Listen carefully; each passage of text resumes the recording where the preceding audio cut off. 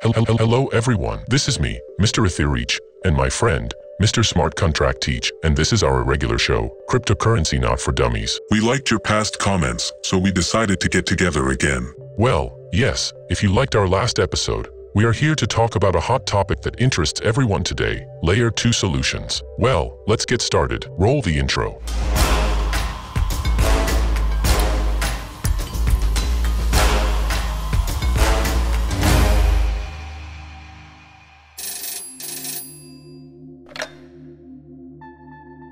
What types of rollups are there, and what are their main functions?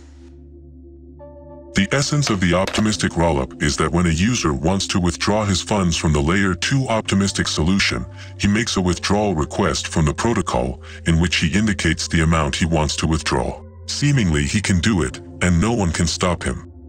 But due to the fact that this protocol works optimistically, we suspect that most likely the user is right, but maybe he's not. Therefore the protocol requires a certain amount of time for the funds to withdraw from the protocol. If suddenly something goes wrong, for example, the user cheats and cannot withdraw money because he does not have it on optimistic rollup, so that in a week or a few days while the Ethereum withdrawal payment is frozen, another participant or a provider node can say that this dude is cheating and has no funds. And this is the biggest inconvenience of the optimistic rollup. It takes a certain amount of time to withdraw funds. You need some kind of cyclicality in order to protect the correctness of all transactions within this protocol. You need a validation period. If we look at zero-knowledge proof rollup, then the point is that at every certain time providers publish a state on the Ethereum node that displays information about every balance.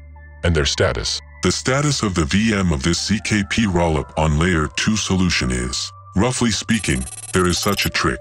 To run programs on Layer 2 solution, you need some transactions that the VM machine calculates, collects some information, validates and creates a large number of transactions, but the trick is that zero-knowledge proof allows all the amount of information that is in the rollup to be combined into one proof, which can be confirmed in one block on Ethereum. This is a giant optimization. The thing is, it takes more time to count all the transactions than to prove that they are all done correctly. Thus, it is easier to prove that everything is done correctly on a Layer 2 solution rollup than to calculate it all. It's easier to say, I swear by my mom. I swear by my mother. Yeah, I swear by my mom that the block is correct. Yeah. It turns out that when withdrawing funds from this zero-knowledge proof rollup, a user does not need to wait a week. He can wait literally a few minutes for a certain number of Ethereum blocks to be confirmed. Layer 1 solution itself will allow a user to withdraw money from this rollup. There it's much more user-friendly. But there is a minus. To confirm ZKP on Layer 1, a certain amount of gas is required. And the more transactions there are on Layer 2, the more gas is required for Layer 1. And gas, as we know, is currently expensive. Yes.